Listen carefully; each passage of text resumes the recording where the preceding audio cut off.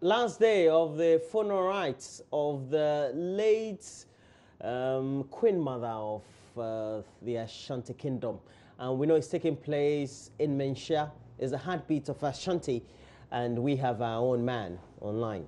Yeah, we do have Ohimin Terrier joining us, not from Menchia exactly, but from the Central Business District of Kumasi, because we know that activities are not really ongoing. Shops have closed, but let Ohimin tell us what the true state of affairs are right now. Ohimin, good morning. We're grateful for the good job that you guys have been doing. What's happening where you are? Good morning, Mama V. Indeed, I am inside the Kumasi Central Business District, just in front of the Kumasi Central Market, the biggest market in the whole of West Africa. Notable of the market, this should have been a very busy day for the traders who come from far and near to trade their wares inside the market. But unfortunately, they are not allowed to enter the market, let alone trade their wares.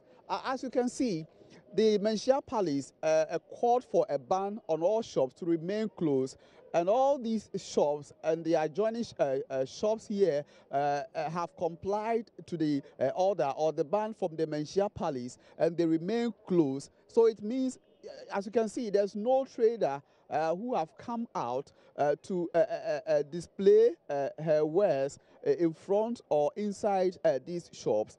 But this is the Kumasi Central Market.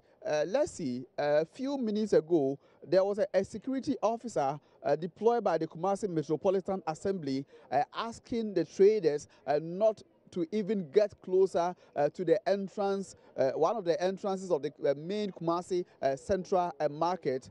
His work is to ensure that traders or people who have come to the market to buy something from the market will not get closer to the market, let alone try to enter the market. It has been under key and lock, and for almost an hour that I've been here, I've seen few traders or few people who have come. They tell me they are not aware of the ban, but some of them have come all the way from the western region with high hopes of getting something to buy here at the Kumasi Central Market. So let me take you a walk down the Kumasi Central Market here. This is supposed to be one of the main entrances for the market, but unfortunately it remains under key and lock. As you can see, there's nobody inside the market here. On a normal day, this whole area should have been filled with traders. If you want to enter the market, you find it very difficult entering the market. You see traders displaying their wares, taking over all the pavement pathway here. But unfortunately, today, they are not here. So, yes, the market remains under key and lock. And even here, this should have been a very busy place for the traders to display their wares here. And yes, today they are not here. Why? Because there's a ban on their activities because of the burial service for the late Queen Mother of Asanteman, Nana Efiakobi Sewa Ampim. This woman, a few minutes ago, I had a conversation with her. She had come with the hope of entering the market, but unfortunately, there's no way she can enter the market. Let me engage her in a few minutes in the conversation. Mami Marching. Yeah, Eja. Me pacho, who ya dear waha? Me pacho, me ton ade na anapabia me bedidwa. Ti enwa me ba me te se eneye mie edwa no. Ba na minim se ye mota aka ba enye adwuma. Ti anapa me beduru ya no ba bia edin ye mie edwa no. Ti me kra san me nwanwa. Makọ bola ho nyina ba bia obi eni ho a obenya ade ato. Enti ufi hin na bae. Me free ahojo da aban new site. Se ya oba ye Kumasi dwa ya tutumu me nim se soto adan ye wo mantem ha nyina so hu se ya tutumu de na obeye. Ye fie na me san akọ. Cause ye me so de o se me kofie.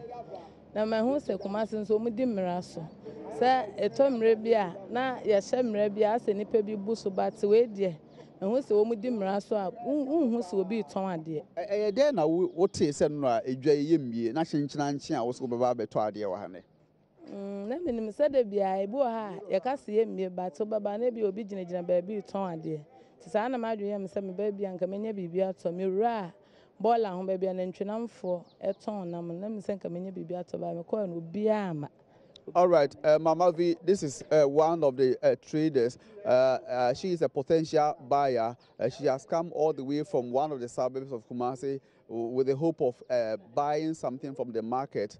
She tells me previously she's aware when bans are issued or orders are issued, people flout them. She comes and the market is open. But unfortunately, the situation is different today.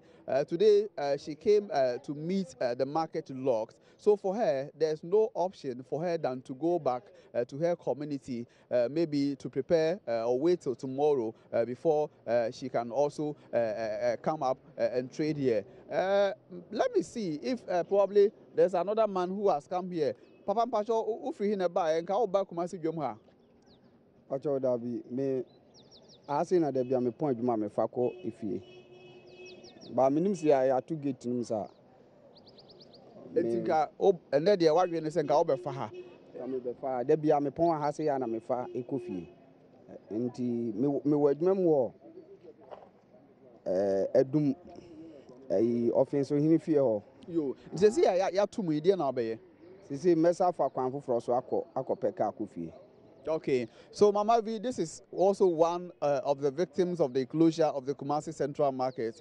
He tells me he has been using this route as a thoroughfare anytime he closes from work. But unfortunately for him today, he came only to see the market locked. So what he will do is to take a detour around the market. So there's no way for him to enter the market. And that has been the story here. The people, you know, keep on coming and coming, but unfortunately they are not allowed to do so. With the help of the security guard here of the Kumasi Metropolitan Assembly, this is the man who has been tasked to ensure that traders don't get closer to the entrance of the market, let alone try to force their way through. It's been a very difficult and Herculean task for him because once in a while people have been coming here and he has been shouting and giving instructions to the people. Nipa do say na uhwe na no pay o ma ba hasenka o mo pese o mba be dibia wa ha papa. Oh, enere na pa ya nipa kakre mba be for pe na unim se bia ye bie to ba ya gate na tum na misma chere se gate nya do mba bie to bia ni ho a obetuma ko insare to mu nyina san ba chiko etu kakra ka obi ba na ogina no hu se ho na tum de o san na chi no no happen bibere efa Me hu se na wo ka kire bi nim se mo nko ho say ya to mu de enke no anu ade ntina se ye san ka kire mo se mo nko gate ho so na mo nim se bia wo twan ahese bia ye be bia na tam be na be bia mi zum chenze the whole day ye mbie nto mo nko enenko a. Right, Mama V, this is also to enforce the ban here. This is the man tasked to also maintain law and order. And besides asking traders, the market has been closed, he also ensured that you don't get closer to the main entrance. So that is the story from Kumasi. And I must say, beyond the shops that remain closed, the usual traffic that characterizes this area, the roads are almost empty. On a normal day, this should have been a very busy road for both vehicular motorists and then also for human. You could see people competing for space with oncoming vehicles here. But unfortunately, the situation is different today because the people have adhered and they are observing the ban on the movement of especially traders and shops in Kumasi. How about the banks? Because I saw one statement that a bank had issued that they were not also working. Do you see that corporate institutions are also opened? Yes, for the banks, some of them remain closed. For instance, Unibank is one of the banks, and Access Bank, they all issued statements to their customers asking them to stay off because today they will remain closed for business. Some of them will be running half day, which means they will run between 8:30 a.m. And 2 p.m. MTN, for instance, has also served notice to its customers that its offices and also Connect shops in the Kumasi metropolis would remain closed. So I would say that the ban in totality has been very, very effective. Ohemi, we have a long way to go, so we'll let you enjoy a little time to have breakfast, and we'll catch up with you again. We're grateful for this report this morning. That's our colleague Asantehemaa right there in the central business district of Kumasi, where, as he told the story, Roland, the shops are closed. Does it mean that they only obey traditional authority or not state authorities? Shops are closed. Corporate institutions, he mentioned a couple of banks. I think I saw Stanchart also issuing a statement that the offices there, the bank there was also going to be closed. So, you know, today you have to use the ATMs, but it's just today, right? Yeah, just for today. But you are a business guy. I wonder, because money will be lost here, right? I wonder how much, if we can quantify what will be lost. Averagely, it's got to do with daily sales and perhaps also what they tend to reckon as their revenue, and then you multiply it or add up the number of businesses and sectors within the enclave that will be losing business. Indeed, many of them have been losing business since the whole ceremony started, because in the evening you are not supposed to move around very often. So that's the current state of the way business activity is undertaken. For example, yesterday nobody was supposed to go out in the evening, and Kumasi people take fufu at 6 p.m.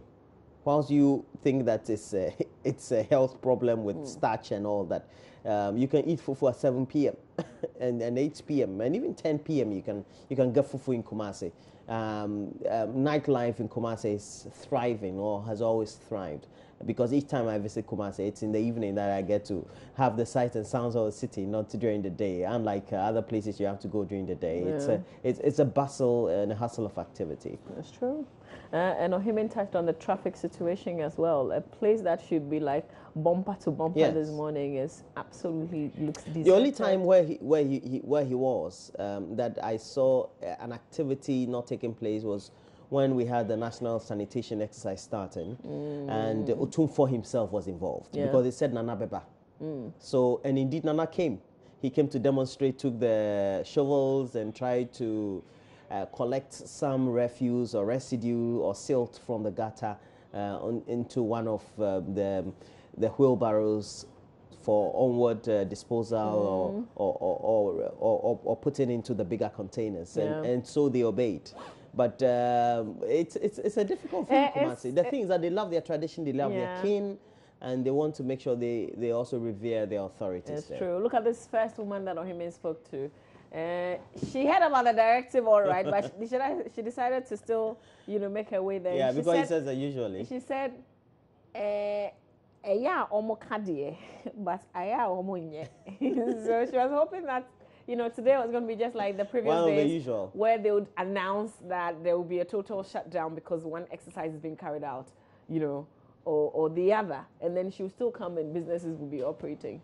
And here she is today, gates completely closed down. But we promise you something. There are a lot of pictures circulating on social media about this event, especially on Facebook. So we'll go on to Facebook and then we'll flip through some of the pictures for you to see.